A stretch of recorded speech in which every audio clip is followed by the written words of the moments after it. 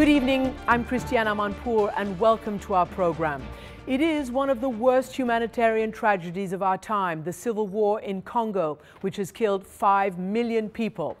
And the fighting continues with the most terrible consequences reserved for the women.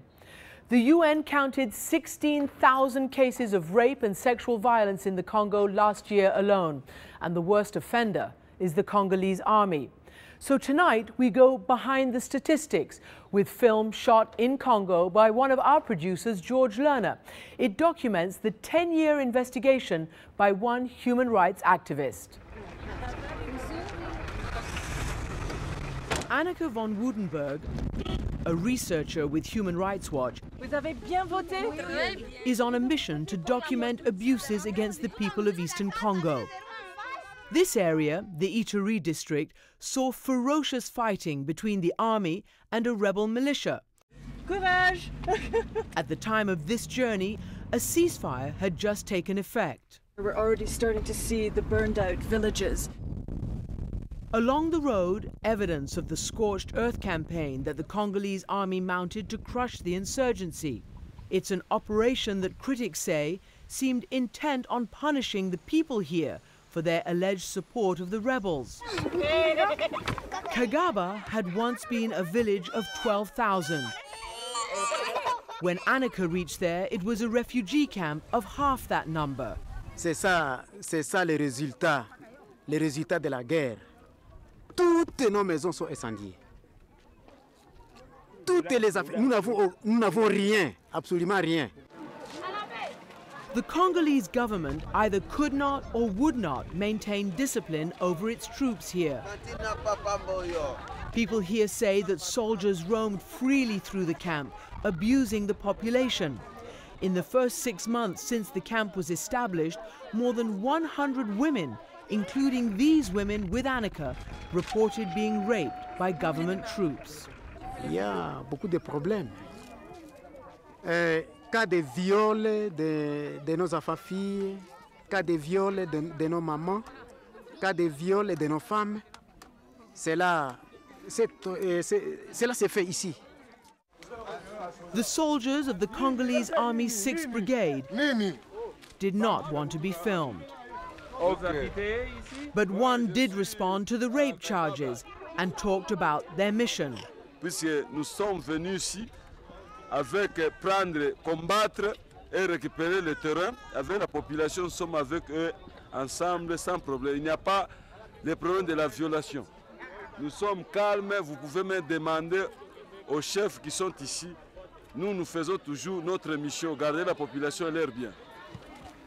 Their methods of guarding the population, villagers here say, made rape a tool of war. I've never seen quite such deliberate or such intermixing between displaced people, between the civilians and the military, and I can see how dangerous this must be for the local people here. We know that the rapes are incredibly high in number here.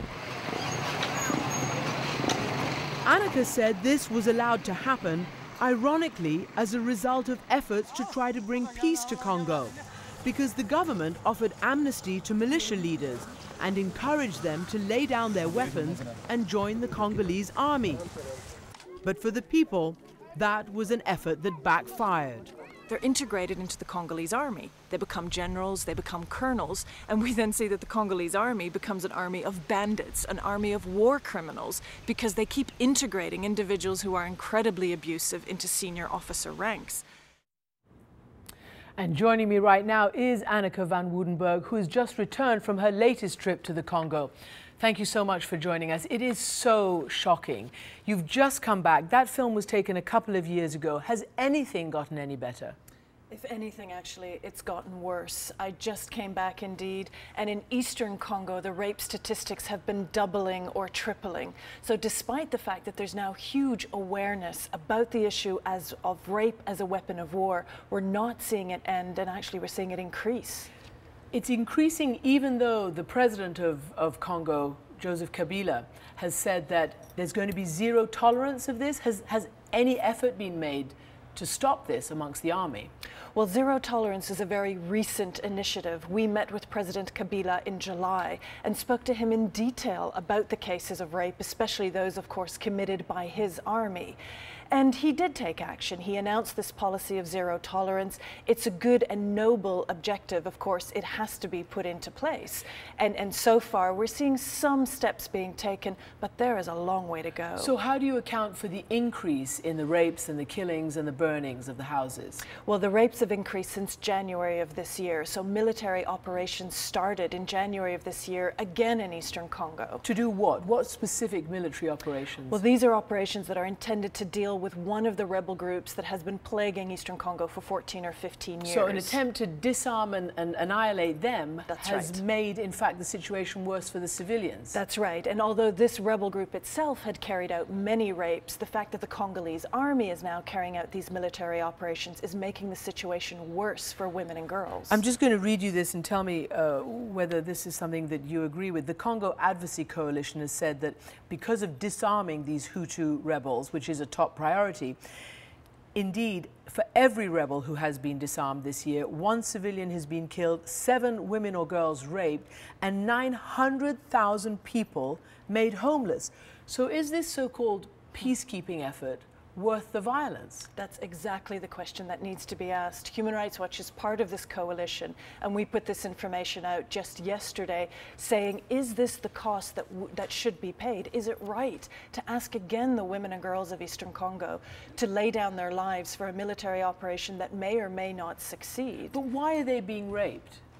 Rape is being used as a weapon of war in Eastern Congo. So we notice and we have documented that when armed groups rock into town, they will rape the women and girls, sometimes publicly, sometimes privately, in order to punish the local population. It's the easiest way to terrorize a community.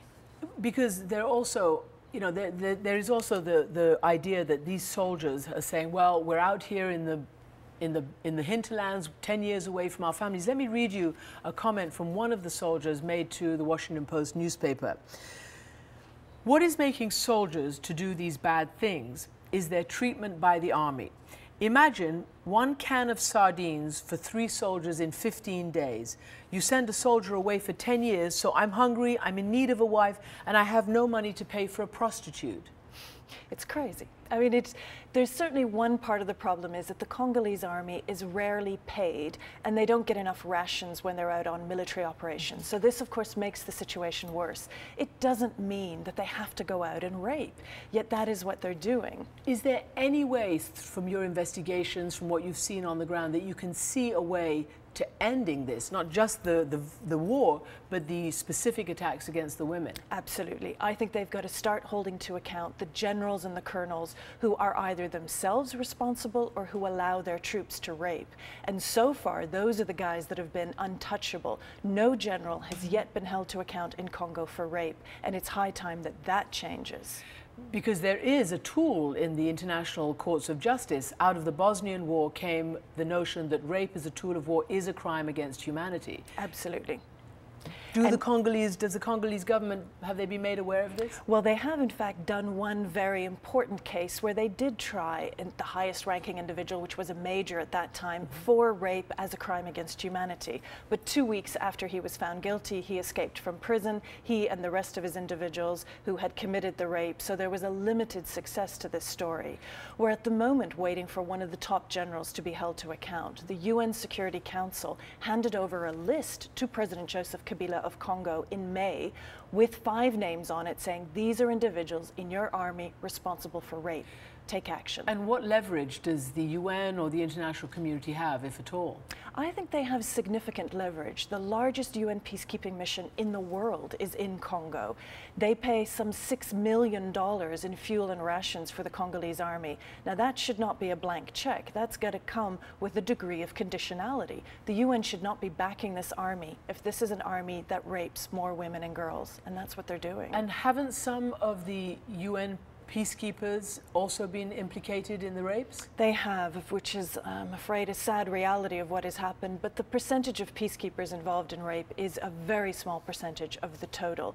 The reality is that the peacekeepers are supposed to be there and I think are working to protect civilians, but more needs to be done. And I think in particular, peacekeepers have to say, we cannot support a Congolese army whose generals and colonels are rapists and killers, and there should be some conditions attached to the support they give. Given that this is so much of a civilian environment and the war is against civilians as much as against militias and between militias, how does one protect the civilians? Well, I think there needs to be, of course, more peacekeepers. We always say this, we need more of them. But I think they have to be in the right locations and, of course, be asking questions of women. We know that women are raped often at roadblocks. We know that they're raped when they go to the marketplace. So the UN needs to ensure that they're adequately patrolling during market days, that they're removing roadblocks. You know, one of the other sad realities is the majority of those who are raped are adolescent girls, 12-year-olds, 13-year-olds, 14-year-olds. Their lives are often ruined by this. And I think we've got to take more seriously. The protection of civilians is not just protecting them from death, it's protecting them from rape. And it's been going on for 13 years. We'll continue this right after a break, so stay with us. But next, what can UN peacekeepers in Congo do to stop these rapes, especially when some of them, as we've said, are accused of engaging in the very same violence? A former head of UN peacekeeping will join us in a moment. It's shameful to see anybody in uniform doing anything that is contrary to the reasons why he's in fact in uniform. So yes, it's shameful. Shameful in the Congo. That was President Joseph Kabila of the Congo speaking 3 years ago. He called it shameful then, and this summer he's announced a policy of zero tolerance. But what can really be done about these terrible crimes? We'll discuss that in a moment, but first we want to look at some of the developing news in the Congo right now. Violence in the northeastern part of that area, and I'm joined on the phone by Kenneth Lavelle of Médecins Sans Frontières in Bunia. How is it going there right now? What's happening with the civilians? And it's not just now, it's been ongoing for nearly 1 year now. Another forgotten conflict with hundreds of thousands of the civilian population displaced, thousands killed, and it's ongoing today. And there's a huge need for an increase in humanitarian assistance to these neglected, forgotten people in the northeast of Congo. What's happening to the civilians in the northeast? Well, I mean, since the LRA attacks at the end of last year and the joint operation from the Ugandan and Congolese government, hundreds of thousands of people have been forced from their homes into the big urban centres in the northeast of Congo, unable to get back home, reliant on humanitarian assistance and the assistance from their Congolese neighbours. And yeah, they're completely locked, they're completely terrified, and they can't get back home. The violence is ongoing, and yeah, it's a catastrophe for the people there. All right, thank you so much for joining us there from Bunia, and we're going to take up this discussion now with our guests in the studio. I'm joined by Jean-Marie Goheno, a former head of UN peacekeeping operations, and again by Anneke van Woudenberg, senior researcher at Human Rights Watch. Thank you very much indeed. So that particular outbreak from Ugandan Lord's Resistance Army, that rebel group coming in, from the west you've got the Rwandan-backed Hutu rebels. Can anything be done about this, Jean-Marie? Well, what needs to be done is to have a state in Congo that can control its territory and that has the confidence of the people. The violence in the Kivus, the violence in Ituri, it is the result of a vacuum. The fact that there is no administration, there is no credible state, there is no justice. And so that vacuum is being occupied by various militias. And unfortunately, when the Congolese army integrates a militia without sorting between the killers and those who could be integrated, it just adds to the problem. Let me read what some human rights officials are saying, including Oxfam. This appalling violence is no accident. It is the result of the UN-backed Congolese military operation against the FDLR militia, the Rwandan. It's a strategy that is being supported in capitals and in the highest echelons of the United Nations. Well, I think the UN is in a tough spot there, to be frank, because if it did not give any support to the Congolese army, probably the Congolese army might prey even more on the population. At the same time, the notion that you are going to get rid of those militias just through military operations without building credible institutions is an institutions. In the Kivus, there are 10 million people. There's a lot of discussion on Afghanistan today. They look at the ratio of what would be needed to protect the population.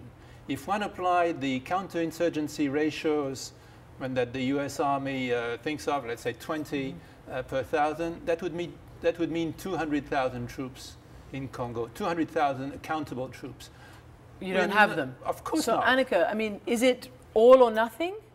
No, I mean, I think the military operations require more conditionality by the UN, right? As we have been talking about, they should say to the Congolese army, yes, we'll come and support you, but only if you remove the killers and the rapists from your ranks. You mentioned a list of 5. That's right. So the UN Security Council did hand over a list of 5 to President Joseph Kabila of generals responsible for rape, and we're still waiting for action on that. The top individual, one of the main generals, who we know has carried out widespread sexual violence, his name is General Jerome Kakwavu. He's still allowed to sit in his home watching TV, not been arrested. You know, if the president is serious about zero tolerance, if the UN is serious about protecting women and girls from rape, they should be demanding the immediate arrest of individuals like this. Why doesn't the UN demand? Why doesn't the US demand? Is paying a quarter of the peacekeeping costs. Why don't you demand these things? Well, I mean, I think the UN is demanding it, but I totally agree with Annika van Woudenberg that there has to be a more clear message from the international community. There's not going to be peace on the cheap in Congo. If one wants peace, one has to be serious about building a state that is not just one militia replacing another. And the shortcut were to push out the Hutu militias, which has committed abominable crimes. You just bring in another militia. That is not going to end the cycle of violence. Did the UN ever hold accountable its own troops who were implicated in the rape? It did. It's a command issue. You have to start with the commanders of the battalions. If you go one soldier at a time, it doesn't work. So did they? The only way, yes. There were commanders who were sanctioned. There were actually, in one particular instance, there was a whole unit which were of police, which was repatriated. So that has happened. But it's an ongoing fight. I think the UN needs to continue to hold accountable the commanders, because it's a command issue. If you think you can do it one soldier at a time, you will not achieve results. And in terms of the root of this conflict, a lot of it is about natural resources, minerals. Is the international community doing enough to make sure that those minerals are not such a valuable prospect for these militias? No, in fact, I think the international community has largely failed on that front. There's no doubt that Congo's immense mineral wealth is part of the problem. It's not the only problem, but it's part of the problem. And the UN Security Council demanded a panel of experts year after year to report on this. When they finally reported, I think they sent out about 6 or 7 different reports. The UN Security Council refused to take adequate action on companies in their own jurisdiction who were responsible for some of these atrocities, or who helped facilitate the atrocities. And in terms of, as these atrocities are going on, it's always the civilians who are the principal victims, principally the women and children. Civilian protection, how is that going to happen when you say there's so few relatively, and the latest batch, and only just arriving, the latest batch of some 3,000 peacekeepers? Well, it's not going to happen only through military means. Military means can help, and the international community could have done more to support the United Nations with more intelligence, more special forces to have targeted operations. But the real response is first to make a more serious effort at creating a serious Congolese army and a serious police. And frankly, the efforts of the international community have been disjointed and ineffective in the last few years. What should they be doing?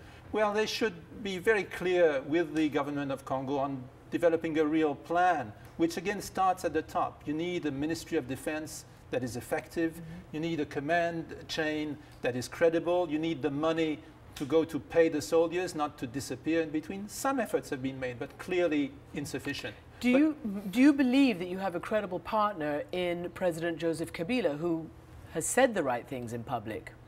Is that something to be built on? Look, you know, a country is never just its leader. It is also its institutions, it's trying to the democracy that ought to be developed in Congo. I think we certainly have some huge concerns about the direction that President Kabila is taking the government in Congo. It is becoming increasingly repressive as opposed to open. The reality is this is a state that has to be rebuilt after years of war. But I think far too often the international community is too quick to blame the UN without international capitals backing up UN peacekeepers. And the United States is critical to this. Yeah, and we've seen this year after year in many, many places in terms of not enough peacekeepers and not enough funding and resources. But what you mentioned, the Rwandan militias, the Rwandan militias who are operating there. Do you believe the government has a responsibility, the government of Rwanda?